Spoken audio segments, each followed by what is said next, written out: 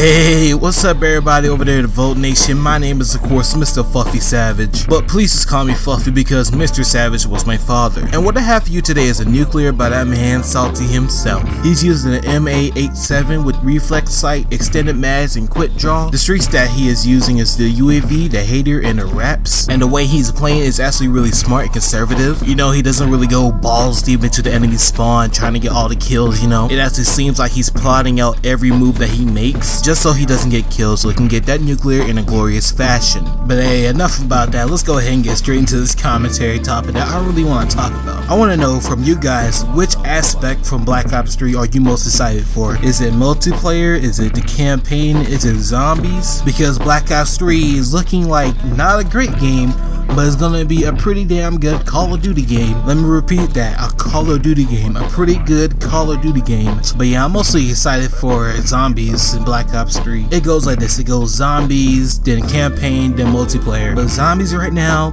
is gearing up to be like the best part of Black Ops 3. And that's completely understandable, you know, that's Treyarch's baby right there.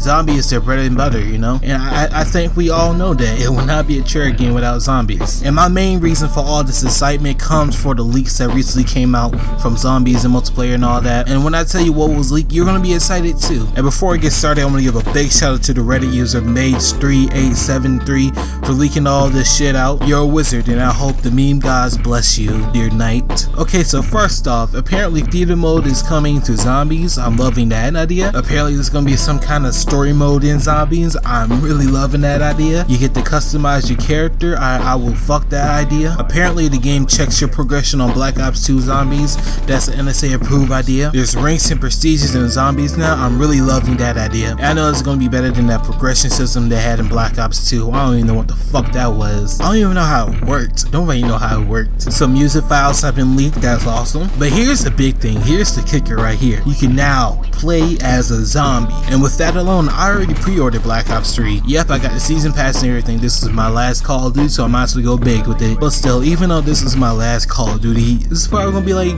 the funnest out of all of them. I don't know, man, but maybe with this iteration of Call of Duty, it seems like they're actually trying with it. You know, they gave us a beta, and at first I thought it was just a glorified demo, so people will just shut the fuck up. But no, they're actually taking community feedback. They're actually listening to a lot of people about the problems in the game and actually fixing it in the beta. But yeah, I might just not like have the game just to have it, you know.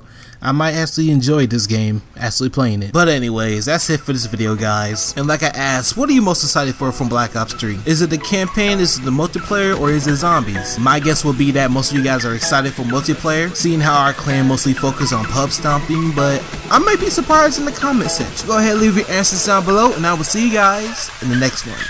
See ya!